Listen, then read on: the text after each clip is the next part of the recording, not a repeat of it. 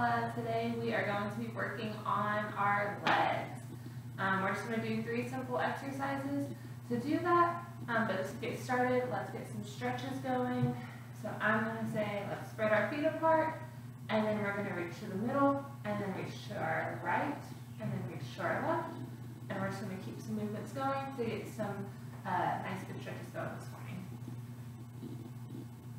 And so whenever we're stretching, before we work out, we want to make sure that we are moving. We don't want to just keep holding it. So you can stand up and then go back down, and then stand up again, and then go back down. You want to do that for each area of your leg, and you'll be feeling these in your hamstrings, and then like on your inner thighs as well. Okay, so our first exercise that we're going to do, you're going to want to get your feet about shoulder width apart here, and we're just going to go into a squat, and we are going to do that 10 times, and then we'll move into the next exercise. So I like to hold my hands like this whenever I squat, or I'll move my arms back and forth, so whatever's comfortable with you. So 1, 2, 3, 4, 5, 6, 7, 8, 9, one more, 10. Alright, so since we did those 10, we are now going to bring our feet a little bit closer together. It's going to be just a little bit more narrow than shoulder width apart, so my feet are about like right here instead of out here, and we're going to do calf raises.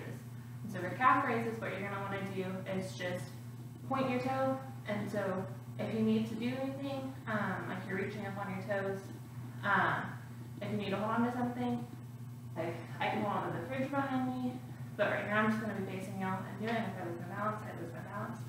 So we're going to do 10 again. So 1, 2, 3, 4, 5, 6, 7, 8, 9, last one, 10. So now that we are done with those, you should be feeling that in your calves about right here. We are going to do lunges.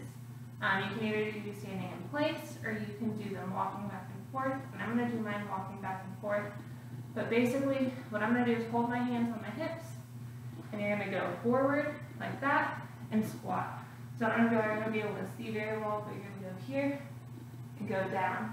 And you can either do that to where you're standing in place like this, going this way, but I am going to walk forward, and we are going to do that for 10. And if you're walking, you might need to be going forward and back, and then again. But we'll see how many times we need to go back and forth to do 10. So ready? 1, 2, 3, 4, 5, 6, 7, 8, 9, 10.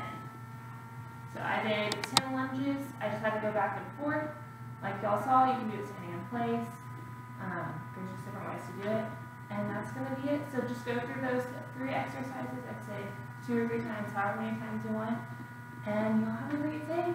Miss y'all. Bye.